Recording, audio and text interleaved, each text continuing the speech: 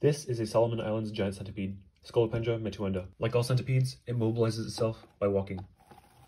However, many members of the genus Scolopendra found in Southeast Asia have the ability to swim, including this one. The centipede is especially gracile, which means it has a particularly slender body, allowing it to move through water with ease. Here is my bathtub. This is a good setting to observe the centipede's aquatic abilities.